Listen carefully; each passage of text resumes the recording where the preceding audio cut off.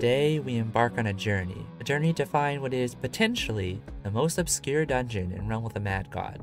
To reach this dungeon, we must follow a path first traveled by our ancestors from 2020. That's right, we are retracing the April Fool's ARG 2020.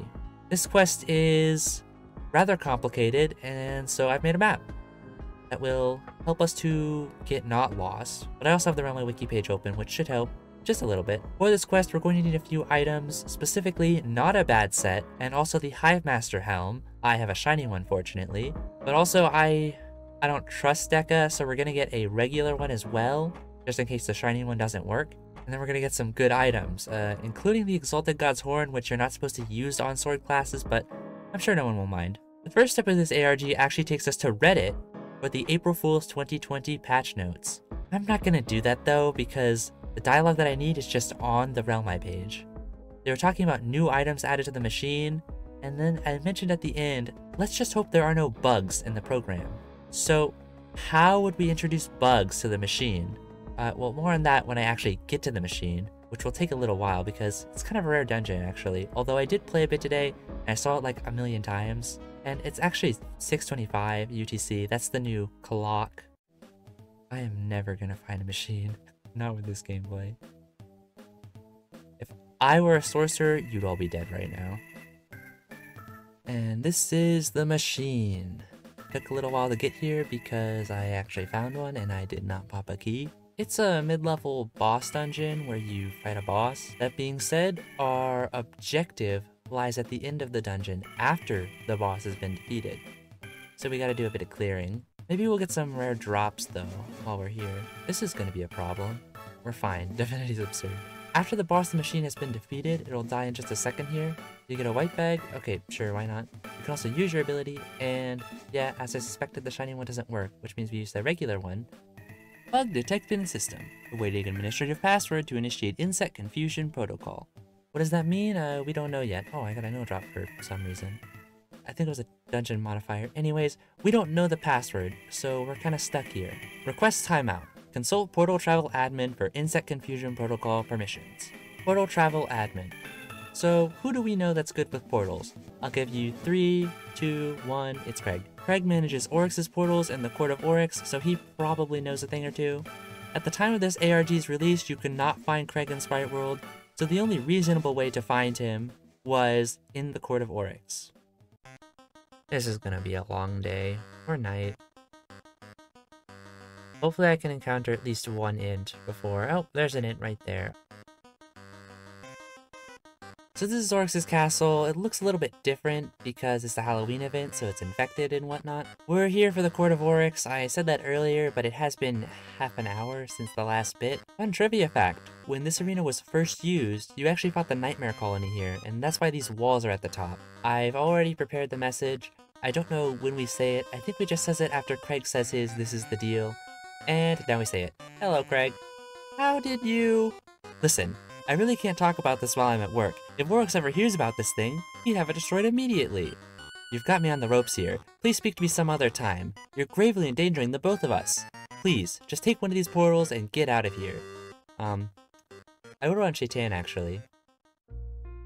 I'm trying to get a large flames cloth. Not this time. Too bad. You remember earlier I said the only reasonable way to access Craig was through the Court of Oryx, at the time of the dungeon's release anyway. But there was a second way, and that is a random event in the guild hall, so we might be here a while. You can speed it up by asking Gil about Craig, so we're gonna just spam this until eventually Craig shows up. You know, while I'm here I can actually go for one of the other rare things. I can get the Perception of Gil pet skin. I've never actually had that one before. I probably won't get the pet, but I'm gonna be here until I get Craig, and I probably won't get Craig either. Oh! Holy moly mackerel. I got it. Okay, that was two— That was 2 chests. Thank you, Greg. Yeah, thank you, Gil. Okay, I got the Perception of Gil pet. We're gonna add that to our collection of rare stuff that I've been getting. That wasn't supposed to happen. Anyway, can I get Craig now? The event can just happen randomly without this dialogue, but this dialogue also has a small chance to trigger it. Oh, here he goes. He's here. Holy moly, that didn't take long. I said holy moly again. Anyway, hi, Insect Confusion Protocol. Darn, I wish you'd forget about that. Fine, I'll tell you everything I know. The place you're trying to access is known as the Inner Workings. I first found it long ago when I was just visiting random dimensions as all young sprites do. I had a key, but lost it. Perhaps you should ask a more knowledgeable entity? Just tell him I sent you. I need to go. I really can't help you with any more of this. Gil does not know what happened. That's okay, we're gonna thank him anyway for the pet. I do have an item for Priest, actually. I need to save it, though. Also, you're seasonal, so I can't trade it. Oh, there's a cursed library. See? I told you someone would call it.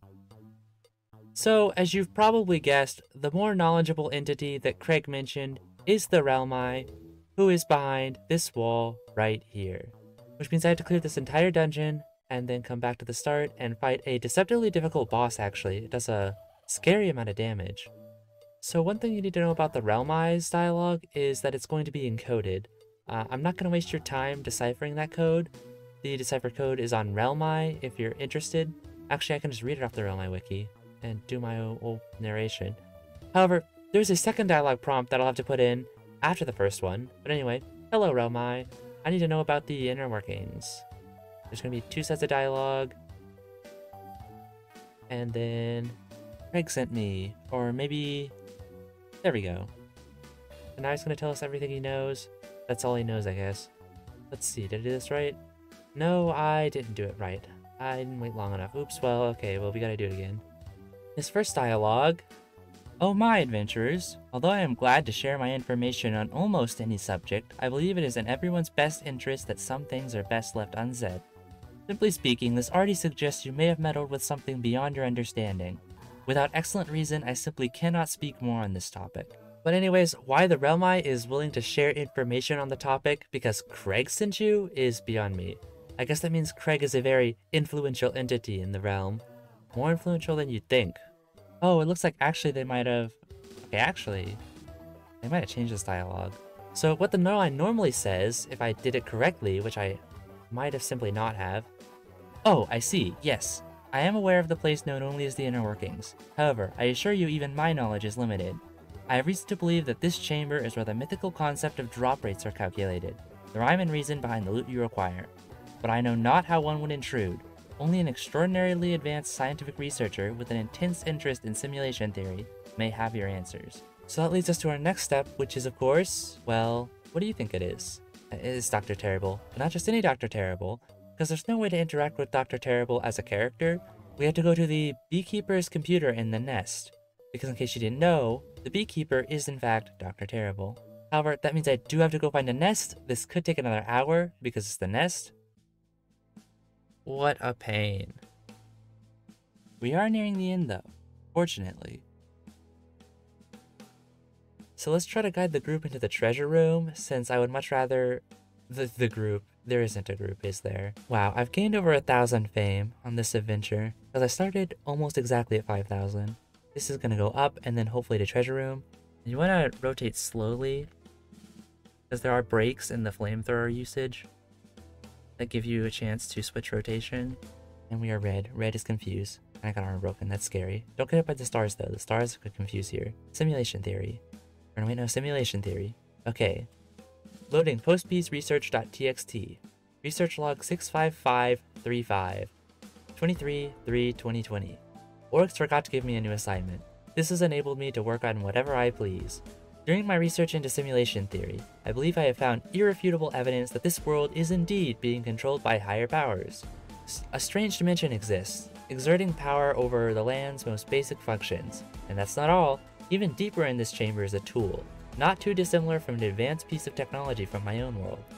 After approximately 425 hours of research, I was able to crack it. I can now confidently conclude that Oryx's realm is not only a simulation, but also happens to be a Turing complete. This would make for a notable paper. It seems, however, that Oryx has remembered my existence and I need to work for him again. Perhaps slowly I can document my findings, whenever I have time. I hacked the dimension's surprisingly weak security system and created a backdoor for myself. But I do not trust myself remembering the access protocol, so I will leave it here as a note to myself. To witness my greatest discovery, one must initiate the Insect Confusion Protocol to lay bare access to my finest research. The protocol requires the alphanumeric code 77328993 for authentication. That being said, I'm going to go back to the realm-wide post and decode that. Dr. Terrible says that the code is alphanumeric. One has to match these numbers on the letter mapping of the International Standard Phone keypad. The result obtained is then PPE BTWXD, which references the meme PPE by the way LELXD from the Realm of the Mad God community. So yeah, it's a meme. The code at the end is a meme. But to enter that, I do have to go back to the machine, and I have to input the code, and I have to use the regular B-helm because the shiny one doesn't work, and I have to walk all the way back to the entrance, which is, it's actually right here, that wasn't that bad. Then I have to wait for a machine to drop, which could take upwards of hours, potentially. I'm sure it'll work. I'm sure a machine will drop for someone. I mean, at least probably. Okay, it's been like an hour, I'm gonna be honest. You can look at the server time. I'll explain what the inner workings is once we get there. Actually, Craig will explain it. Craig is there. We're gonna use this and get ready to put in the password. And there we go. Administrator authenticated. Initiating insect confusion protocol. Insect status, confused. Initiating context switch for insect confusion completion. Kernel mode activated. Program status, word preserved. Summoning ring 0 resources for insect confusion completion. This person doesn't know what we did. This is the inner workings. I was able to make my way back in here after you solved the last piece of the puzzle. Best make sure I never forget how to access this place again. Anyway, I've been able to understand a little bit about what this thing does. If you'd like to hear, stay a while and listen. Otherwise, take this teleporter to the right of me and to jump right in. Can't guarantee you'll know how to use it though. From what I was able to observe, it seems that you could put some glyphs at the bottom of the machine. I think they're called numbers? I don't know. Anyway, there's a special glyph between the two. It makes the machine use the glyphs differently. The glyphs themselves are quite easy to interact with. Just hit those things with some force and they should react immediately. Anyway, after you choose the glyphs and stuff, stand near the special glyph between the two and say, start. I don't know why it's activated like that. Seems like a bit of a design flaw if you ask me. But after you've done that, some pink dots should appear on your map. I think it means the machine requires you to be nearby to proceed. It said something about the server suspending distant objects, whatever that means. When you're close enough, the pink dot should vanish, and instead a thick red border should appear on your map. From what I was able to discern, this means that you should not leave the red border. At least one of you has to stay inside it or the whole thing could break. When the machine is done doing whatever it does in the red bordered area, the border should vanish. This always means you're free to move outside it again. When that happens, you should just move to the next pink dot to proceed with the execution of the machine. This routine is likely to complete a couple of times at different locations, until the machine is done processing your input. It will then give an output of glyphs similar to your input. I believe it's called math. Depending on how big your input was, it seems processing could take up to an hour. And worst of all, after that it resets and you can do it again. Forever. There's nothing to fight, there's nothing to loot, there is no glory to gain. This machine is both ridiculously complicated and ridiculously useless. Yeah, there really isn't much to do here other than listen to the machine buzz for all eternity. You wouldn't be able to chat with your friends because the thing is so terribly loud when it's operating. But if you're ready to waste some time, you can always come here and spin it up. It was made to be used, and used it will be without purpose or reason. Oh, and also, I found one extra note about this thing on Dr. Terrible's personal log thing. It says, this machine is a 16-bit and supports values between negative 32,768, 32,767 for addition and subtraction, and values between negative 65,536, 65,535 otherwise. Whatever that might mean. I wish I could explain to you what that means. I'm just a finite state machine, so the whole concept of numbers and math is impossible to ever be comprehensible to me. Anyway, the teleporter over there is still active. Take it whenever you feel like, or leave if you prefer. If this was a bit much for you to take in, just stick around. I'll repeat myself in 30 seconds if you're still there. It is a calculator that takes an hour to calculate. Anyway, Craig's gonna repeat himself. We gotta use the calculator to calculate some numbers. There's so many numbers. It looks like the other person left. That's too bad. I think you need 2 people to operate it, and like Craig said, it can take up to an hour to actually calculate anything. Divinity is not the best tool for doing this. We're gonna do an addition problem. This is just a calculator and nothing more. That's what Dr. Terrible's logs were referring to. It also implies that Dr. Terrible's from the real world, which is a whole lot of lore. I don't want to unpack that right now. Anyway, I want to add 16 plus 16. And would you look at that, it requires 2 players to function, so I can't even do it. which is unfortunate. I guess I'll never know what 16 plus 16 is. But with that all said and done, this was quite the adventure. I even got a pet skin out of it. Didn't have that one unlocked until now, but I had a lot of fun. It was really long, especially that last machine took me over an hour to find. But before we say goodbye to this journey, let's take one last look at our map, and that is a duck.